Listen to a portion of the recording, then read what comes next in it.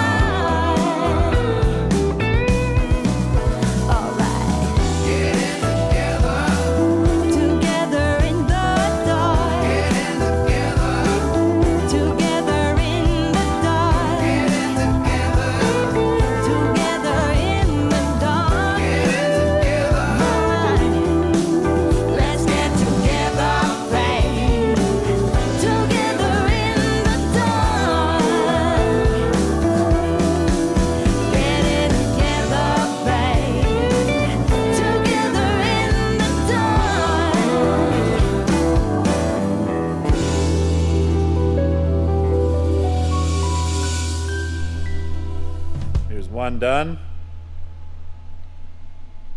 welded, got lots of cool wild shape to it. and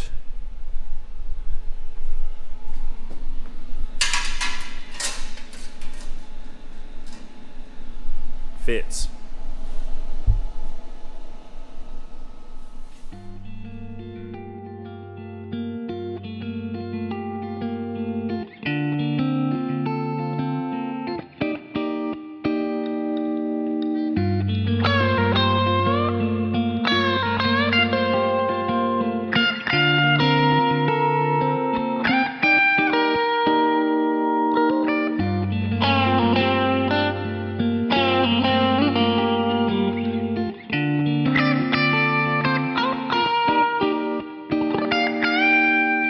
So they're both on, just sitting there, but you kind of get the idea of what I was trying to achieve.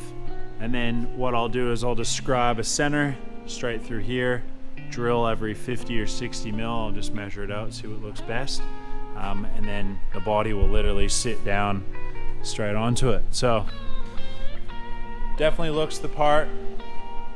And you know, it obviously fixes the body to the frame nicely. So let's scribe some lines and drill some holes.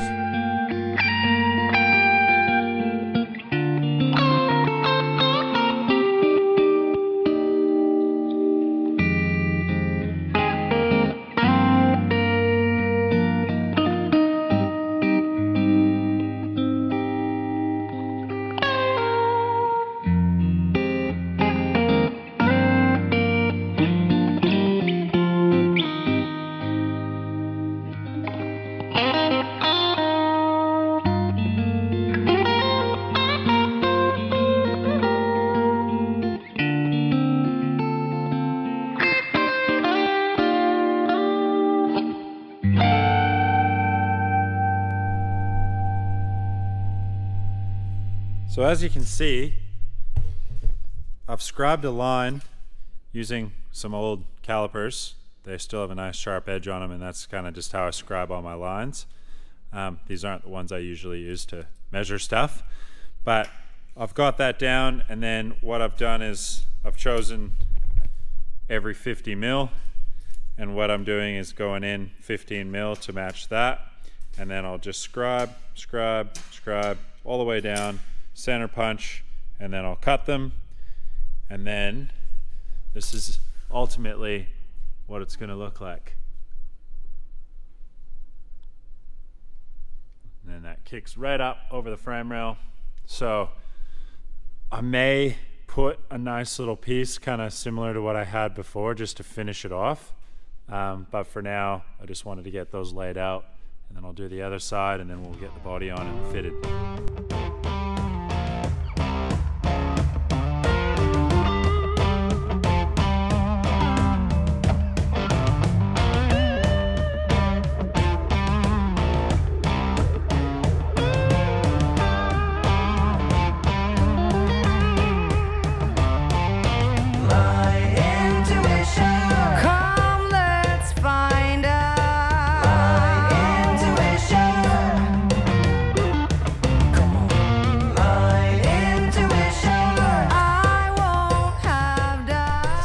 Finished up. So you can see they travel down, kick up, and then they kind of taper in on the inside. So they turned out all right. But I'm gonna stick them on now and fit the body.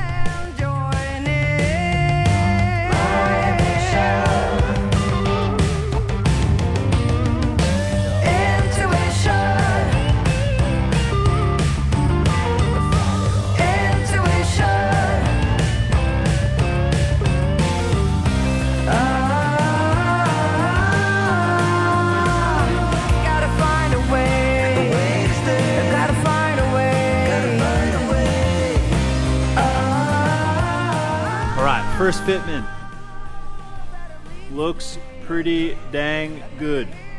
I just need to, in the back here, just shrink this area a little bit. See how it's just a little bit off? Same with this side. But other than that, that's a really schmick looking subframe mount body to frame mount, frame body mount, subframe.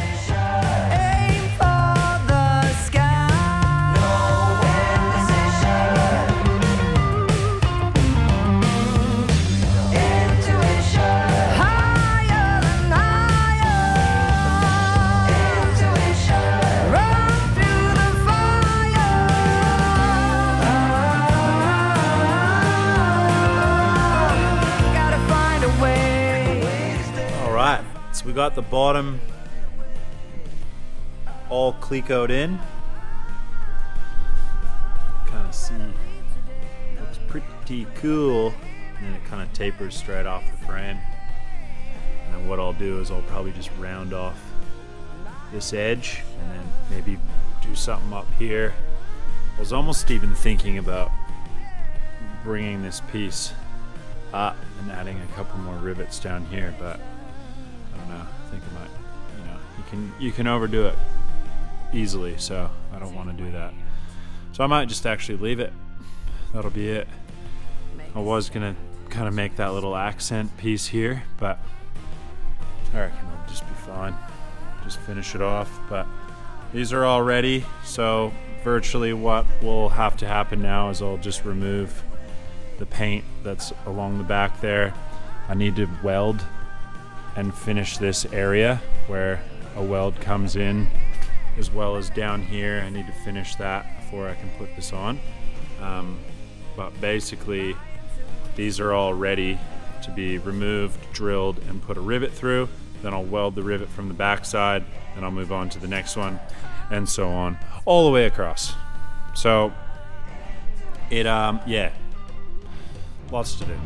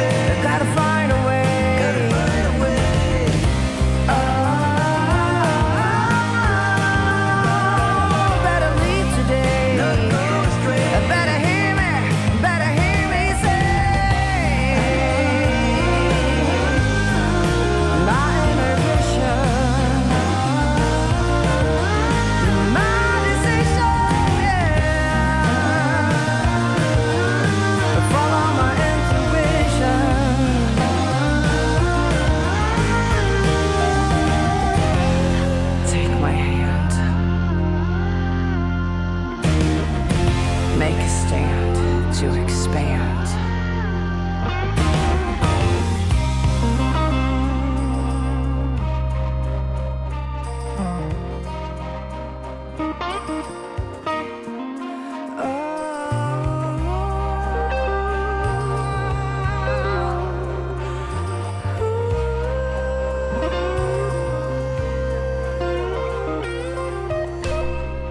Looking pretty good.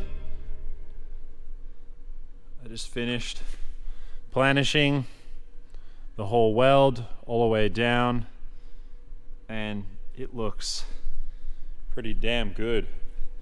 It's funny, like, using this obviously with the slapper and dolly and that, it comes out really nice. I mean, you could go so much more with it and get this full, you know, nearly seamless, but there's really no point, because I'm just gonna, a little bit of filler, high build, paint, it's gonna be totally fine. But as you can see, if you look down the edge of it, there is no distortion at all. Like, it is really, really nice. I'm super happy with the way it's turned out. And there's no oil canning at all in the panel. Everything's really tight. Yeah, it's starting to really look nice. So what I'm gonna do now, I'm gonna pull this off. I'm gonna weld the bottom of this seam where it goes down here, as well as right here. Once that's done, then I'll clean it up, reinstall it, and then I will start to fit some rivets on this side. And then once this side's finished, I'll kind of move on to the other side and I'll do the same, fully weld it, planish everything, weld this, and just get it all solid. So yeah, super happy with how it's coming out. Looks pretty damn cool. Got a little bit of work to do on this rear panel, but that's okay. I'll just hammer and dolly as much as I can. Might even just use yeah, the shrinking disc in a few areas, but other than that, it looks awesome.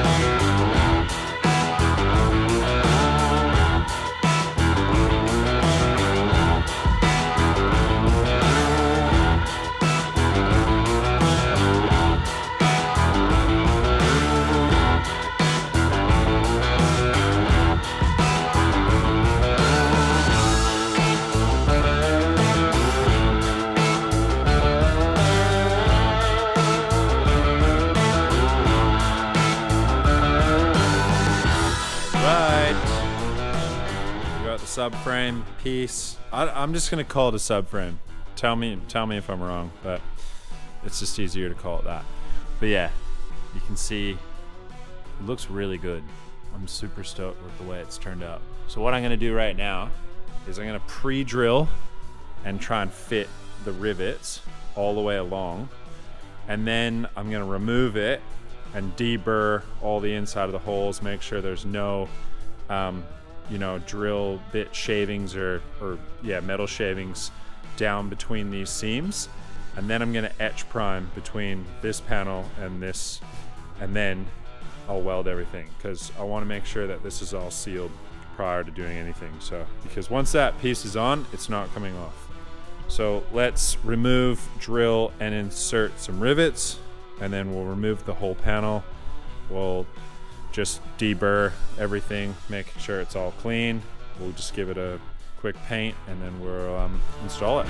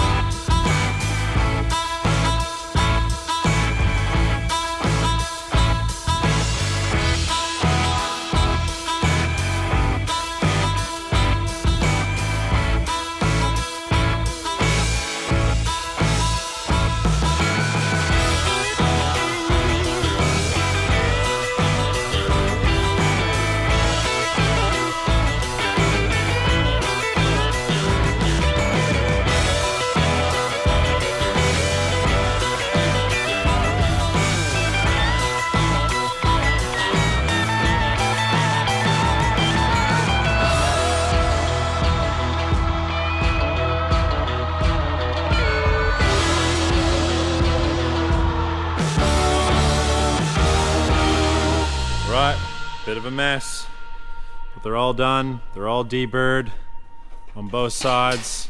Everything's nice and clean on this side, on the back side as well. So this should fit up really nice and tight. So what I'm gonna do now is just clean this quickly, clean the bottom edge of this, and then I am just gonna put some etch prime along the bottom and etch prime on the inside of this as well, just to seal it. So let's try that now.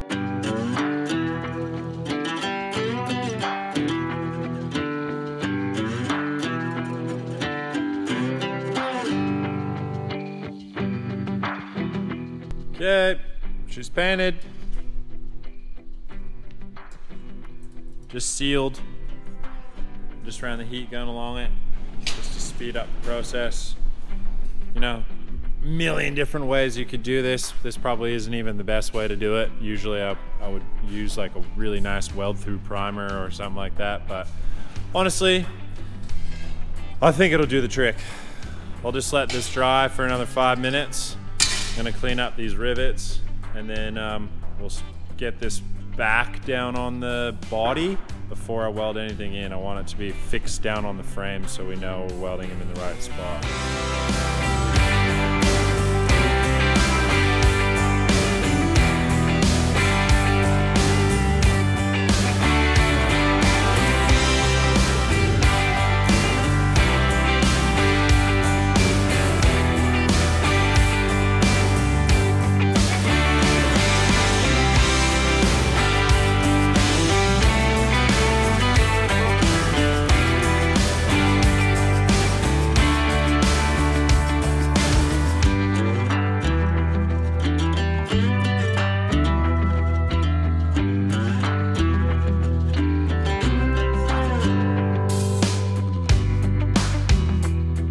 Alright, so what I'm doing here is clamping everything so everything's tight, and then I'm tapping in with this brass ended hammer. I'm tapping each one in so they're nice and flush, and then on the back side I'm just MIG welding them. Nothing special. Could use silicon bronze on the TIG, could just use standard MIG wire and take them from the back as well, but honestly, this is, I don't know if you can quite see, but they're just tacked. They're very long, so what I'll do is I'll cut them off when I'm done. But I don't necessarily care about what they look like inside as long as they're tacked and everything's tight. So I will do, you know, a couple tacks all the way around, making sure I kind of keep the heat around because everything kind of will want to move just a little bit. But yeah, I'm just gonna work my way around and tack all these in, and hopefully it'll look pretty cool.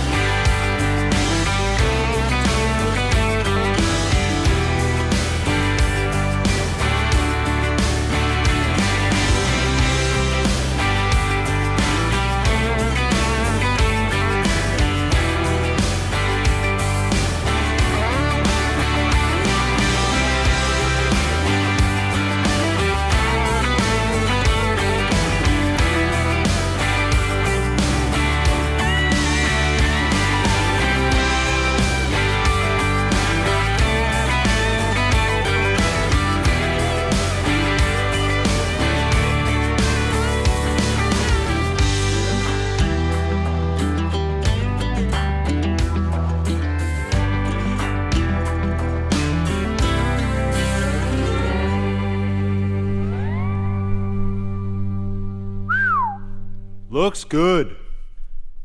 Super stoked with how this turned out. Just comes right up, kicks up over, and then kind of does that little transition.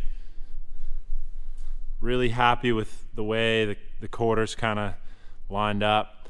I was considering maybe doing a blister kind of where your elbow would be. Maybe some sort of kind of shape. I don't know. Maybe that's silly, but I don't know. Maybe not. But anyways, it's in. All those rivets are welded in. I'll just take you to the back. I really like this part. Kicks in. Nice little radius. And just really looks the part. I think. Not too many, you know, like I know we have this one there, like it almost would have been better if I didn't have them, but I'll live with it. Just, you know, a few little subtle touches.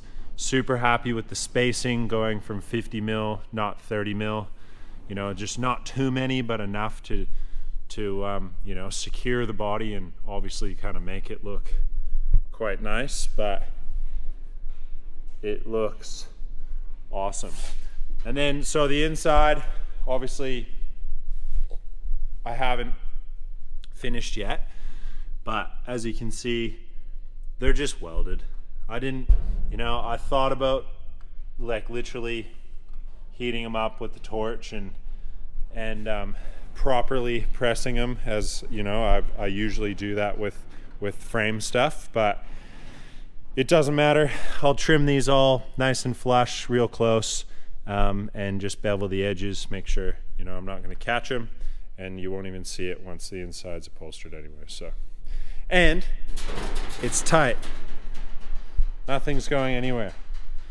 So if you can imagine, there it is. I love this angle. I almost like it better than looking at the front. I just love that. And now with the added rivets, looks great. Super happy.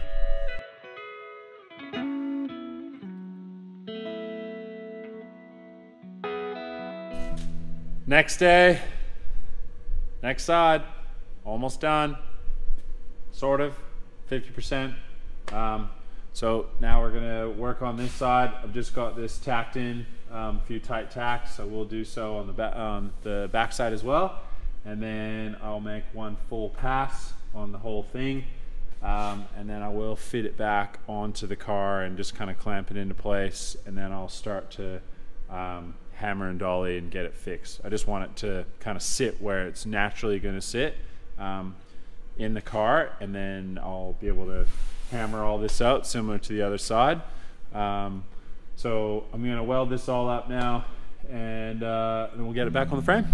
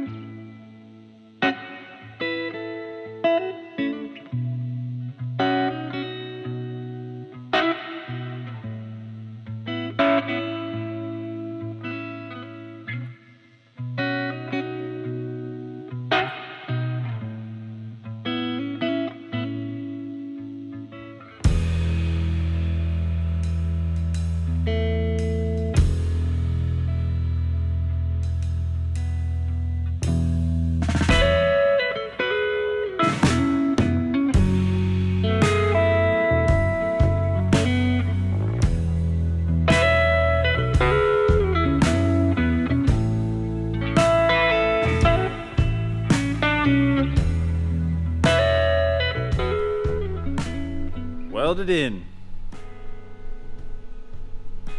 and you can see the shrinkage. There is a huge dip right here and another one right here, but that's okay because we still have to hammer and dolly this. I mean, that is, let me put a ruler on it,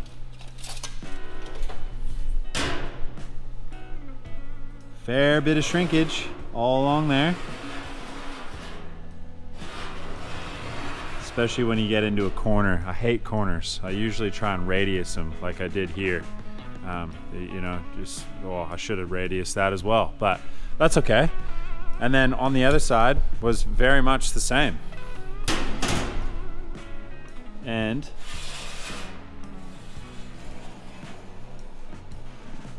it's really nice. I mean, it does have contour in it this way, so, but it's really nice.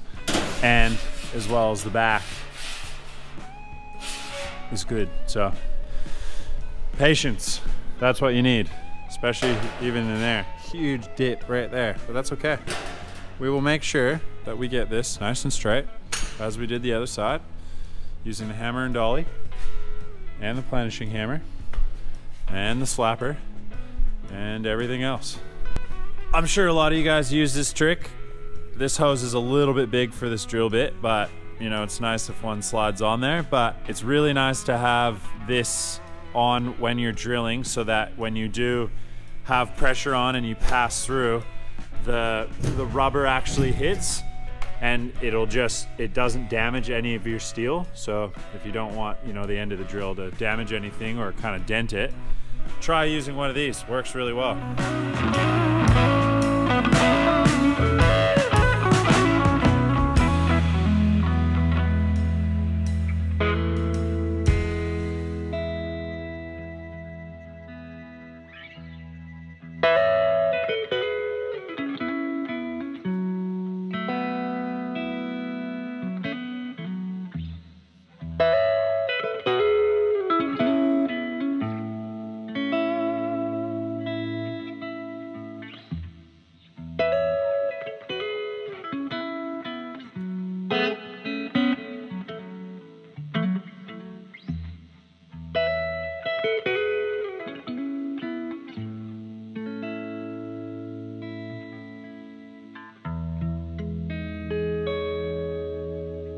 All right, that's a wrap. Super happy with the way this has turned out.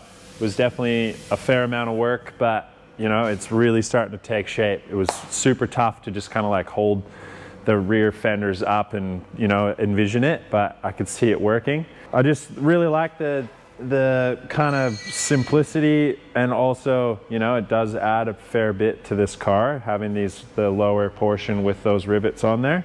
So I will carry these out into the front for the front grille, but that's basically it. And then the rest of it's just gonna try and keep it very subtle and understated. So super happy. I'm like, man, Carl's planishing hammer made just like life so much easier welding all this up. Wow, just, yeah. And like even the distortion, there's just nothing there anymore. So I'm really excited to get this thing into primer just so we can see it as one piece with all the lines, which would be really cool. So super happy. Hopefully you guys enjoyed that video. You know, on the next one, we'll be just ticking off more of the list. So we'll, yeah, start to get lots done. Also, just wanted to do a shout out to two really good mates of mine from back home in Canada, Craig Ross and Dave Love. They are currently, or just arriving into Bonneville right now for Speed Week, and they are racing their new car. So it's a 29 Ford Roadster, full equipped, ready to go at Bonneville. So if you guys see them down there, it's blue, like a Washington blue color. But yeah, if you guys see them, make sure you go and say hi to them. They're extremely nice guys, and yeah, they enjoy having a nice chat. So I wish you guys all the best. Hopefully you do well. Make sure you guys like and subscribe, hit that notifications button. Thank you again for all the support and positive comments. I know I say it all the time, but seriously, it is just, yeah, it's incredible, just the feedback. It just makes every single video that much more exciting to do. So yeah, see you guys on the next one.